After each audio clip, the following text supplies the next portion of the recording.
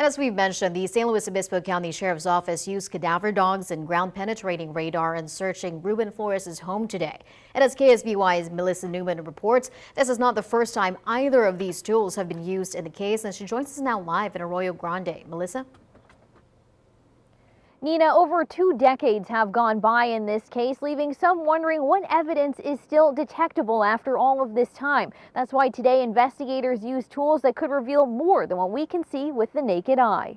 Searches conducted on 4 legs and 3 wheels Monday at the home of Ruben Flores in connection to the 1996 disappearance of Cal Poly student Kristen Smart. Cadaver dogs from the Santa Clara County Sheriff's Office alerted to the door of a 1985 Volkswagen Cabriolet last registered to Ruben and Susan Flores. For cadaver dog trainer and former Border Patrol officer Roy Lopez, he says even after years have gone by, cadaver dogs can still pick up a scent.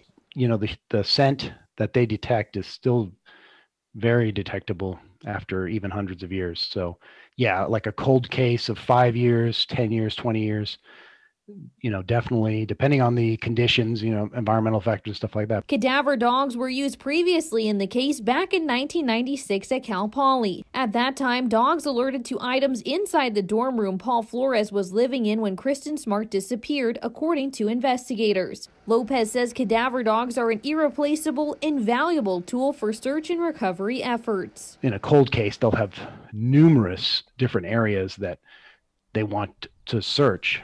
And just visually searching with a human is very, very limited. Whereas if you can take a dog out there and search the area very thoroughly in a much shorter amount of time. Investigators also used ground-penetrating radar Monday. Matthew Wolf, president of Impulse Radar, says people will often use the device in a grid pattern searching for inconsistencies in the soil. If you have soil layers and they look contiguous, and all of a sudden you dig a pit and backfill it, it will never reorient itself to what the native soil looks like. Wolf says the device's display is different than you may think. If there was a body in a shallow grade, you might just see kind of a blob that's different. You know, dimensionally it might be proportionally to a human form, you know, lengthwise, you know, but you're really going to see mostly the burial, not the actual human. Ground-penetrating radar was previously used in 2000 at the home of Susan Flores, but after digging in Flores's backyard 7 years later,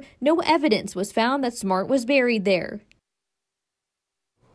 Now, that canine expert tells me that cadaver dogs and their handlers can actually be subpoenaed in court if something they find during a search gets questioned later on in a case. They also are required to have a search warrant in order for the team to be called out.